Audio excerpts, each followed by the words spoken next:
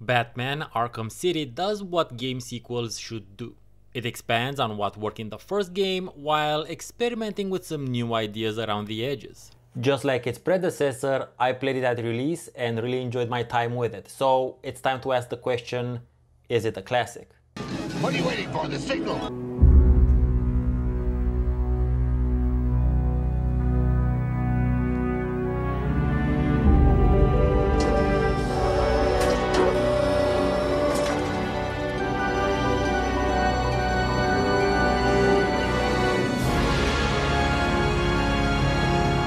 Batman Arkham Asylum was a great critical and audience success, And an objective classic according to me.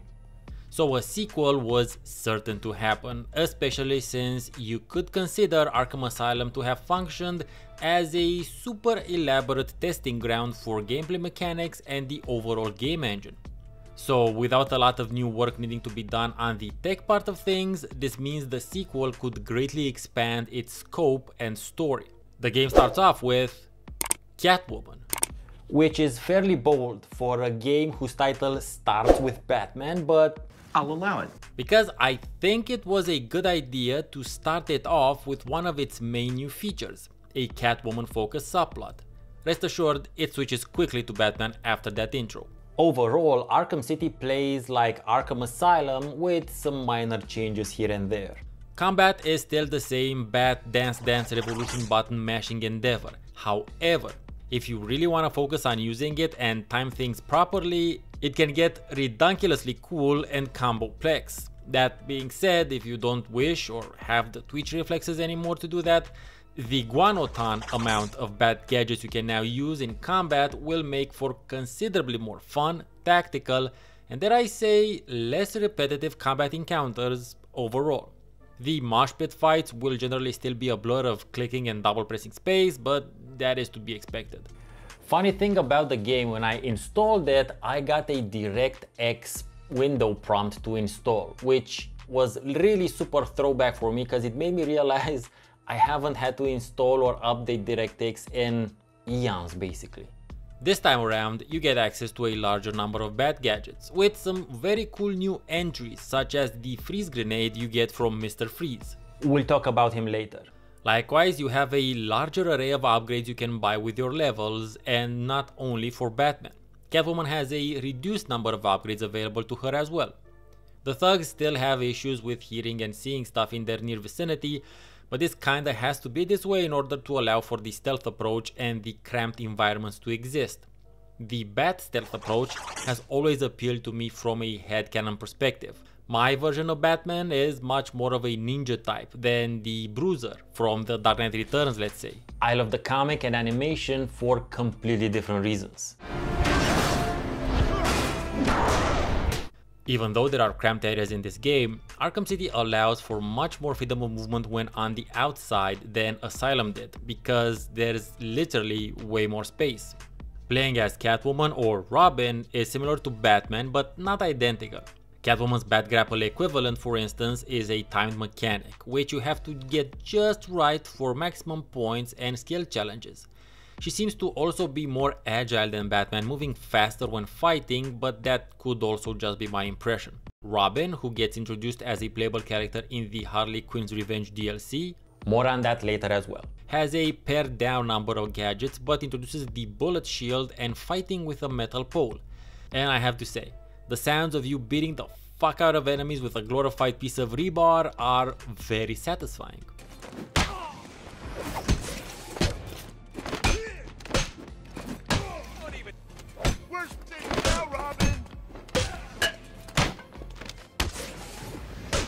We really need to talk about the music here. The soundtrack has a grandiose and epic quality to it, truly cinematic in my opinion. I could easily see myself scoring a Batman movie with it, no problem. The main theme especially takes you through several emotions and never fails to give me goosebumps when the violin starts soaring at around 1 minute 58. Seeing as how the nuts and bolts of the game aren't that different from the previous one, what I want to focus on instead is how the game does everything else. Meaning scope, environment, story and characters. Arkham City is a much larger game than Asylum. A considerably more open world, if you may. It took what Asylum did and raised it several notches in terms of sheer real estate, verticality, and diversity of environments.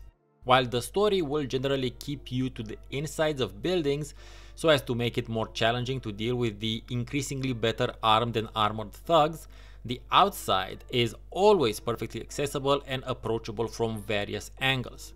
Whether you like to glide into places and kick enemies for a splashy entrance, or grapple your way up buildings and then hold yourself precariously on ledges till you can get behind the patrolling enemies and silently take them down.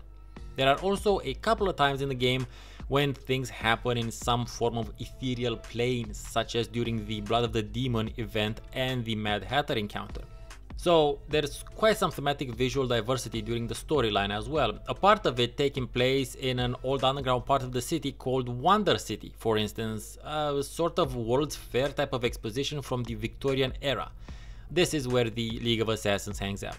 And I think it might be an homage to the Batman 66 TV show because a lot of those episodes tended to take place in abandoned World's Fair expos. When we talk about story and characters, there is one name in particular that I need to focus on, and that is Paul Dini, the main writer for both Arkham Asylum and Arkham City. Now, depending on your level of Bat fandom, you may not really know who Paul Dini is. He's been writing for animations and comics since the mid-80s, having a hand in lots of nostalgic titles like He-Man and the Masters of the Universe, Gem, or Dungeons & Dragons. But what is most relevant for us is what he wrote between 1992 and 1995, because Paul Dini was one of the main writers for none other than Batman the Animated Series. And that would be pretty cool in and of itself, but he didn't stop there. He continued to then write for a slew of DC related animated properties from that point onward. But this video isn't about his career. This is about only one episode he wrote for Batman the Animated Series. Because Paul Dini is the guy who wrote motherfucking Heart of Ice, the episode generally considered to be the best of the entire show. Heart of Ice is where we get introduced to the character of Victor Freeze. That's Mr. Freeze to you. Mr. Freeze, a cryogenic scientist who was using his company's tech to cryogenically preserve his terminally ill wife, Nora. His boss finds out about this misappropriation of funds and pushes Victor into a mixture of cryochemicals, which alters his body so he cannot live outside of a sub-zero environment. Driven by the need for revenge and, I'd say, justice against the man who caused his chilling condition and killed his Nora, Mr. Freeze engages in some ice shenanigans and gets dispatched by Batman thanks to a weapon provided to him by Alfred. You'll need this. Knockout gas? Chicken soup. The only way to fight a cold. I quickly recapped Heart of Ice because this origin story is heavily implied in Arkham City, and it would make sense for it to be so since they're both written by the same guy. This also means that Arkham City's Mr. Freeze is a more complex character, a continuation of the deeply tragic one from the show, with the important mention that in the Arkham universe, Nora is not dead. She is still safely preserved in her cryogenic enclosure, which you save from some of Joker's henchmen. Ah, the Joker. He is one of the main villains of the story. There are three in total. There's him, Strange, and Ra's al Ghul. But he is quite possibly the least interesting of all of them, despite eating up more story space than the other two. I may be biased, I have a fair bit of Joker fatigue considering the large number of times he has been seen in mainstream Bat media. And I believe that there are several other villains that deserve way more attention than they've historically received. Likewise, situating him in a cornered position brings out the severe narrative limitations of his character. A character who has no skin in the game, who has nothing to live for but to create chaos, is super boring when you put a ticking clock on him. Without spoiling anything for anyone out there who still hasn't played it. The three main villain parallel plotlines intertwine and integrate very well within the overall storyline of the game, and the secondary villains such as the Penguin, Mr. Freeze, and Harley Quinn further integrate within the web of intersecting plot threads. Story cutscenes are really well made and work to keep the story flowing. The beginning is a bit cutscene heavy, but that being said, they don't outstay their welcome or overplay their hand. They add to the proceedings and allow the story to progress at a nice clip. There are a few special mentions I need to make relating to the characters and the story. The Penguin's Australian? Question mark? Accent is still an odd choice, however not necessarily a bad one. His obsession with collecting things is a new addition to his character that actually gives him a bit more personality.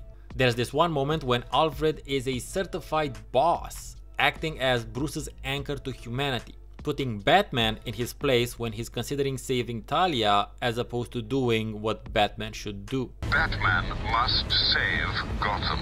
Then there's also a moment of tenderness in Crime Alley, which is very cinematic, and all it lacks is a scene of seeing a gun flash and purse hitting the ground to put it over the top. Thankfully, it doesn't do that. Instead, it offers an introspective respite from the action and violence of the game. As you go through the story, the world of Arkham City is populated with quite a few side quests that open up to you, which you can engage in at your own leisure. With one exception. You can do it during or after you finish the story quests. And these are more than the Riddler trophies. He has also taken hostages, which you have to first find and release from some other puzzle-like deadly traps. It's very character appropriate and even also works within the game world. However, due to my well-documented history of hating lever puzzles, I'm not a big fan. The Mad Hatter is the only villain who has just one standalone encounter with you, but it's a pretty psychedelic one that definitely stands out, just like your Donnie Darko-like mask during it. The others, Bane, Zsasz and Deadshot, have longer running quests, but you dispatch them fairly quickly. And there are a couple of other mysteries and things you can engage in during your stay in Arkham City. Also, I totally forgot Clayface was not only in this game, but its final boss. As per usual, the boss fights were very forgettable. It's a bit of an issue with these games because you could just not have them and it would still be just as good, so basically they don't matter. Moving on to the Harley Quinn's Revenge DLC, I must mention that Paul Dini was not invited back to write for it, which is quite the odd choice considering how well written the base game is. And here's my speculation as to why. It might have been due to what he wanted to do with Harley Quinn's character. In the base game, you will find this fairly frightening scene at a certain point. A positive pregnancy test heavily implying that she is pregnant with Joker's child. Which, I don't know about you, but is terrifying both from a story perspective as well from a character development one. However, in the DLC, you find this very different situation where it is made abundantly clear that she is in fact not pregnant. That looks like a mid-run retcon if I've ever seen one, but again, that's just my speculation. Otherwise, the DLC adds Robin as a playable character and he comes with his separate gadgets, and otherwise there is a quick add-on story to continue the events of the main game. Things that need mentioning here is that Harley Quinn's morning costume is way cooler than her base one, and that her henchmen have way cooler costumes and makeup than Joker's do. Also, she's a much more interesting villain than the Joker is. I'm pretty sure you may be familiar by now with the discussion around how Batman is ostensibly a superhero but lacks any actual superpower, and then quickly the played out joke of money being his superpower. But I dare say I have discovered Batman's superpower, and Arkham City illustrated it for me. Cue the montage! Target secured. Progress! Night.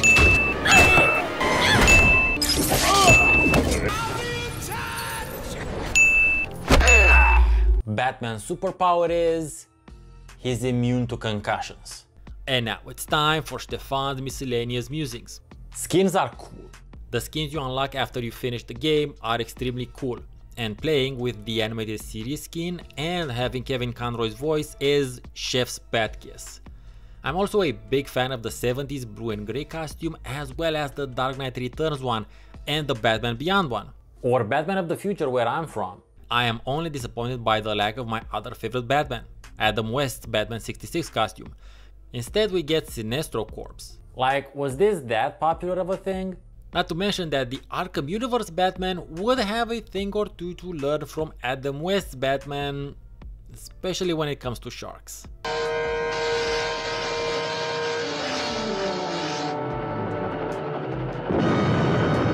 Decrypting is boring and uninspired as shit. I simply don't understand why decryption is still in the game. It's simply a resource sink when it comes to the upgrades because there's no real challenge in it. All you do is basically move 2 dials until you form a word and that's it. This should have been its own minigame, with various levels of challenge depending on the encryption level, similar to the one in Deus Ex Human Evolution. Gliding is super relaxing. In case you're really into gliding, Arkham City has a bunch of cool upgrades and abilities which will allow you to glide for very large distances. You should get accustomed to the mechanics since Zaz's quest will be timed. There are also some challenges related to it and it's generally a nice mode of transportation. The dead bodies. Are we supposed to ignore the literal mound of dead bodies here? Or the ones that are hanging here? Because they sure as shit are not unconscious. Look, detective mode says deceased. This might be the darkest thing in the entire game. And nobody really talks about it. So now cometh the question, what maketh a video game a classic? Some would say it's subjective, some would say it depends, and there's definitely something to be said about subjective classics. Which is something I talk about on this series as well. But in order for a game to be an objective classic, it has to be considered to be good over a period of time, has to be remembered as such, and also it has to stand up to current day scrutiny. And I also consider that 10 years is the minimum period required for such a hindsight-based judgment to take place. In this case, we're just at that point. Batman Arkham City did even better than its predecessor, both critically and financially. It would turn out to be the second of a series of 4 main titles, and while the series hasn't seen a new title since 2015, the upcoming Suicide Squad Kill the Justice League game looks to be at the very least a sort of spiritual successor to the Arkham series, if not an actual part of it. And I have to say, much like its predecessor, Batman Arkham City has all the makings of an objective classic. If you enjoyed this video, then by all means do me a gigantic Batfan favor and feed the algorithm by liking it and commenting on it. Checking out my Patreon would also be highly appreciated if you're in a Bruce Wayne situation to do so. I've been Steven Nonsense, thank you very much for watching, have a great rest of your day, and you'll see me relatively soon. Same nonsense time, same nonsense channel.